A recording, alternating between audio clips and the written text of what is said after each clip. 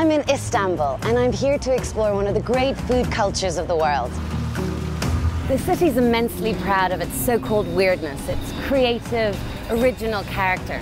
In fact, there's even a motto here: keep Austin weird.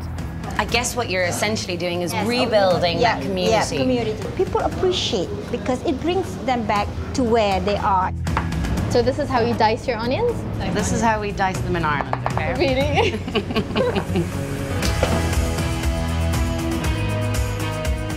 Yeah. That is a mighty fish.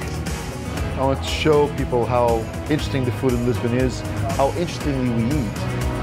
Second bite was even worse. So it looks like we finally found a safer spot, but we're rushing against the lights. The sun's about to go down. Oh my God, amazing. These are huge. I just think they're kind of beautiful. I've been roped in to competing, and I'm absolutely terrified. He's a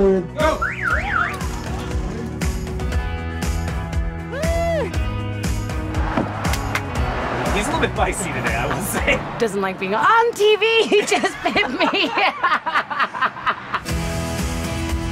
I get a lot of people asking me, where did you study, and we want to be like you, and women, and people supporting them, their husbands, their brothers. We make a good team. We do. It's like silk.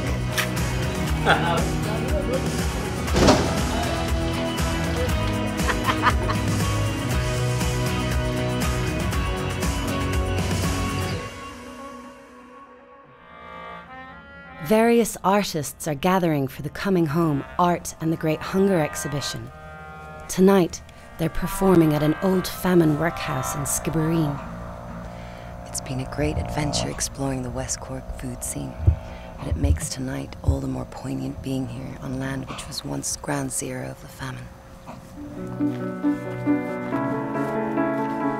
So I think I've got what they call gold fever, and I'm off to find a stream to see if I can pan for some out here.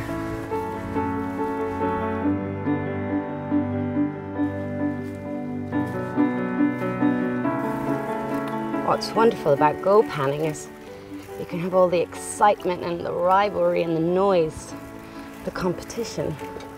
And then you can come out here, and it's just you, the river, and hopefully a few flakes of gold.